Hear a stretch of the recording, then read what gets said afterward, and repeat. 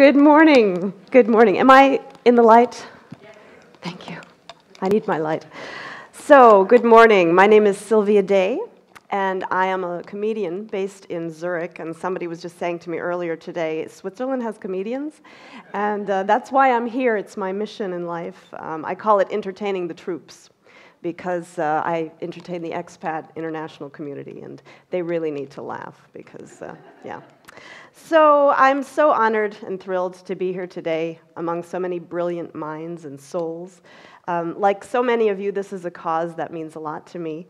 My mother has dementia, but she still has her sense of humor and her wisdom. In fact, I called her the other day to tell her about my ambassadorship with the Women's Brain Project, and I said, by the way, this doesn't mean anything as a phone anymore. Have you noticed? You show this to a millennial, they would have no idea what this was. So I called her the other day. Actually, I put her on speaker, and I was working. No, I called her and I said, Mom, did you know that more women suffer from brain and mental health disorders than men? And she said, she's Brazilian, by the way, she said, I told you, it's because men drive women crazy. So she'll be very pleased to know that there's now scientific proof to back that theory. So, just a few housekeeping things before we go on to the first keynote speaker. If you want to live tweet, please do, and the name is #Women'sBrains. Is that correct? #Women'sBrains. Okay, so I'm very, very honored to introduce our first keynote speaker today. She is a Columbia University-trained public health specialist. Khaliya is her name. She is the youngest expert on the World Economic Forum's Council on the Future of Health and Healthcare. She is also a former Peace Corps volunteer and winner of both the Middelthon-Candler Peace Prize and the 2017 Clare Boothe Luce Award for International Service.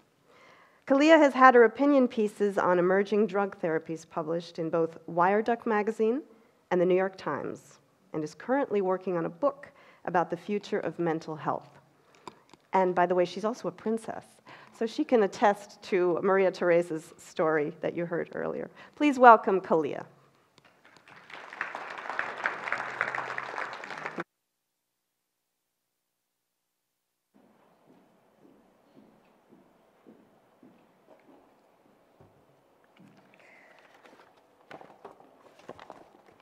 Hi.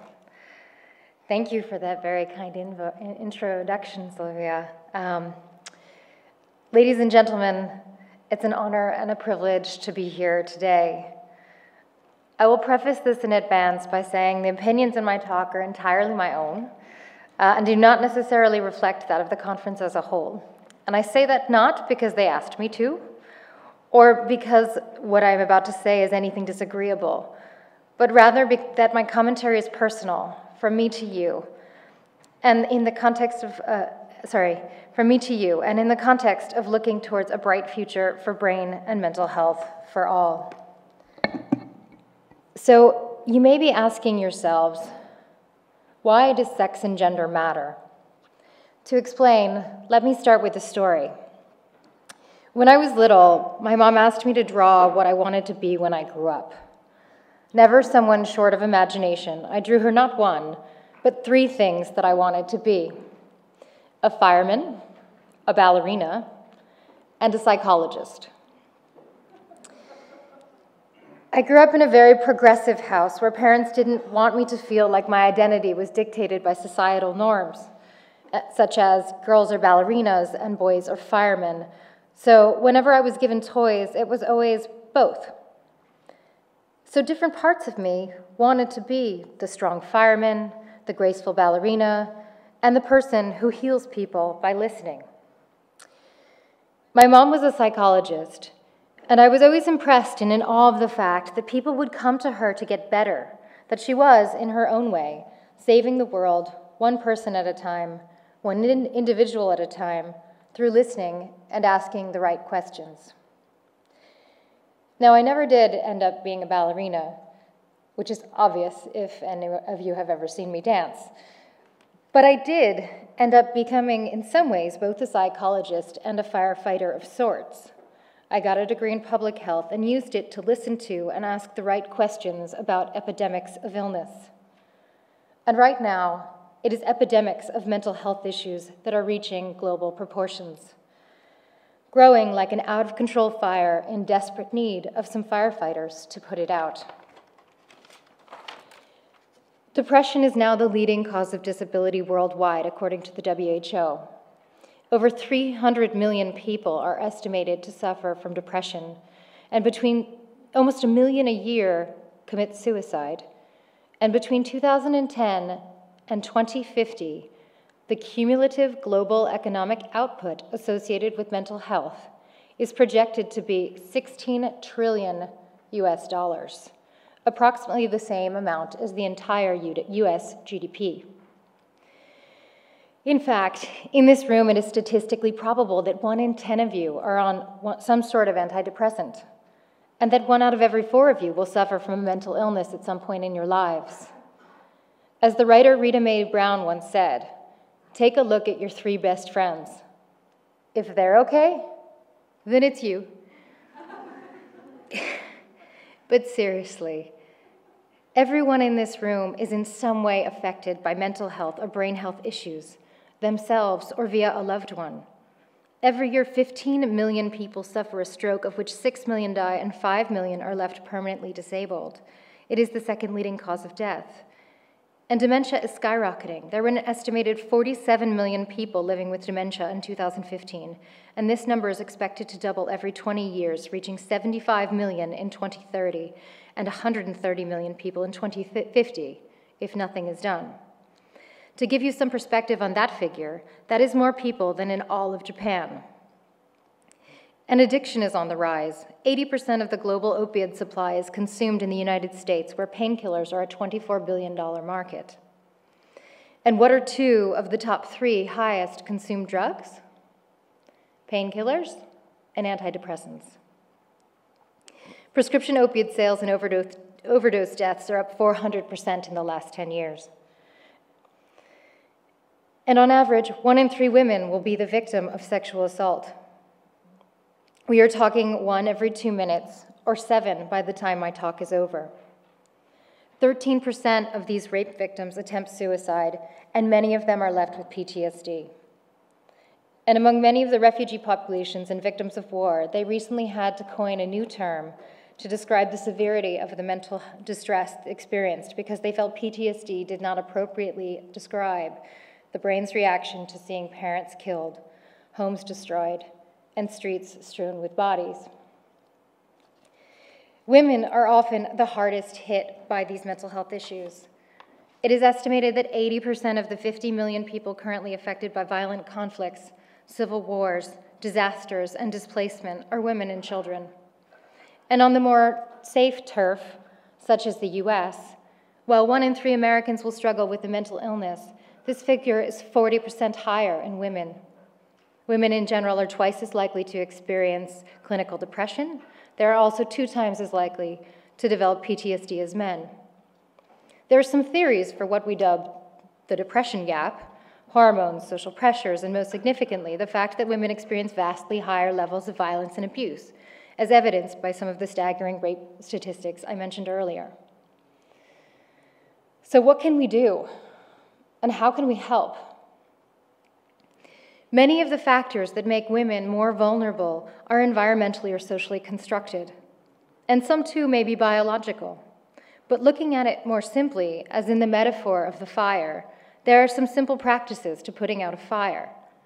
1, find a tool that can put it out, such as a hose that squirts water. And 2, find out why the fire started, so you can stop it from starting again. So how can we apply this to women's brain and mental health?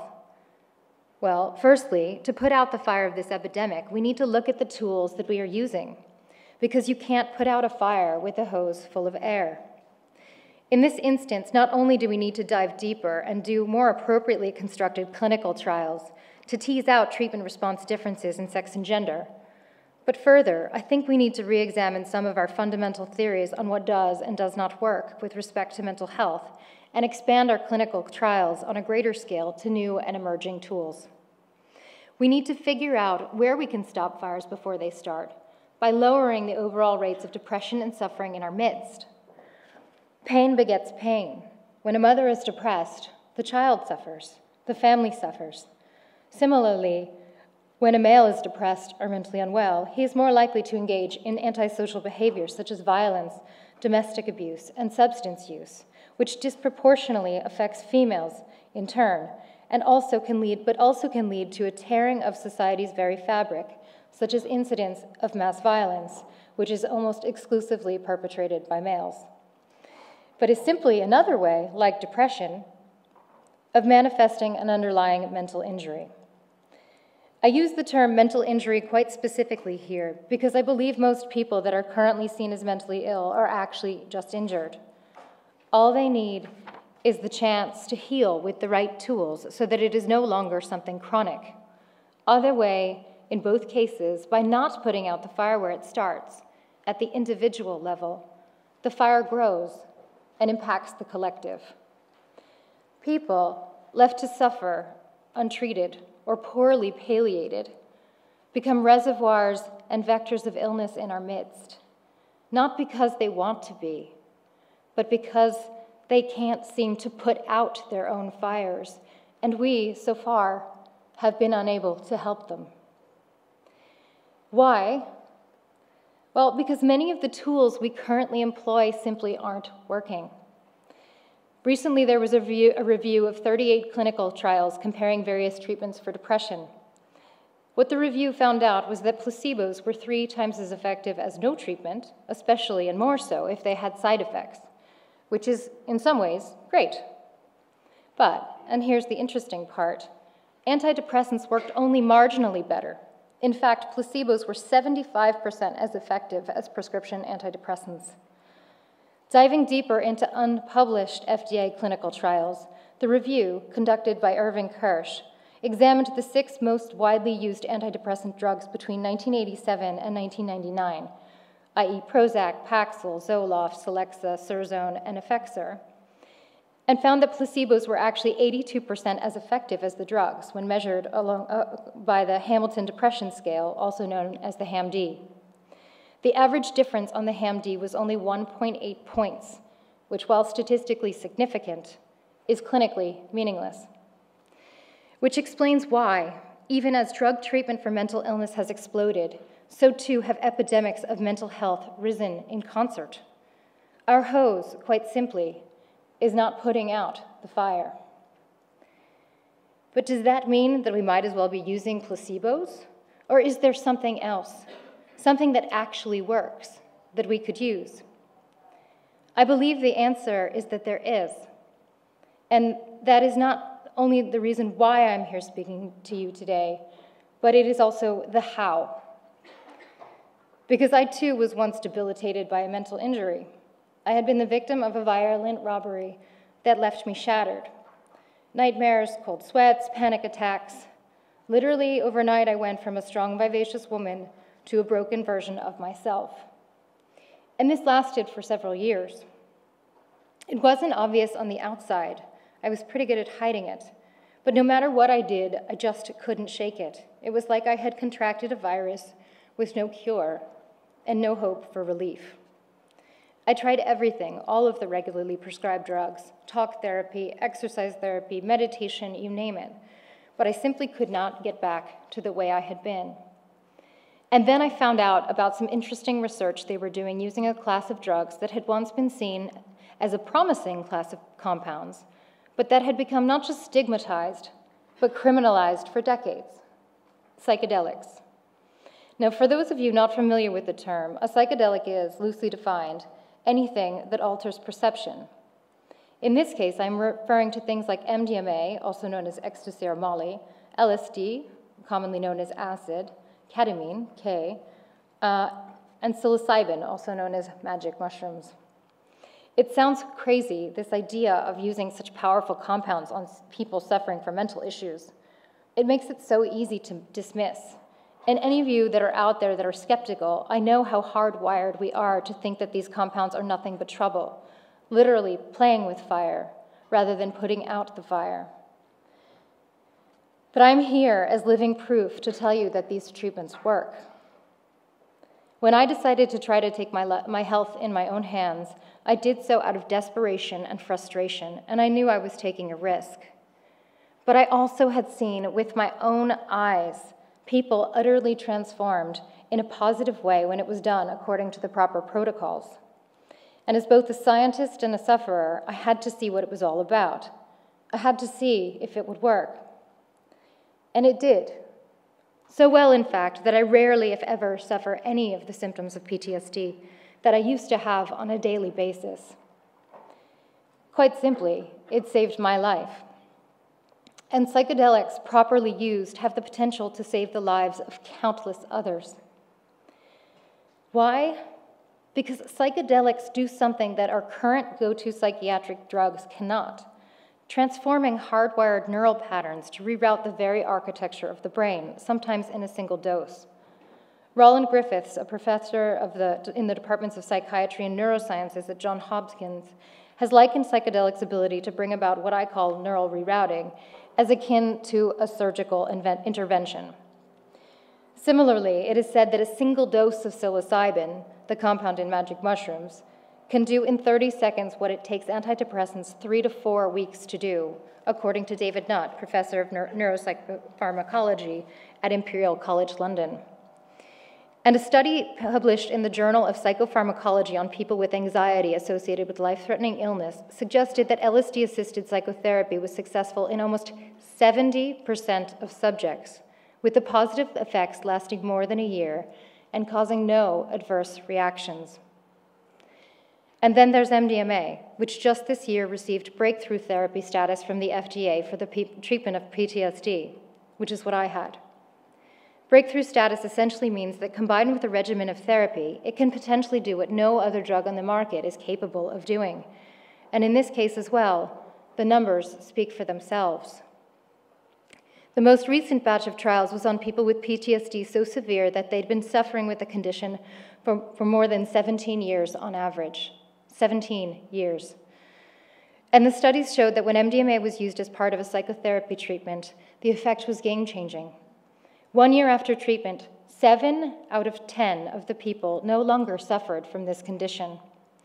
By comparison, only 2 out of 10 people with PTSD find relief, not healing, but relief, from traditional psychotherapy and or psychiatric medications.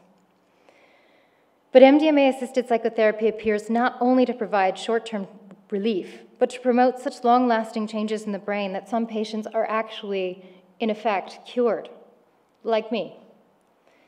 For sure, these are early results with small sample sizes, but clearly we are onto something, and this is just the beginning.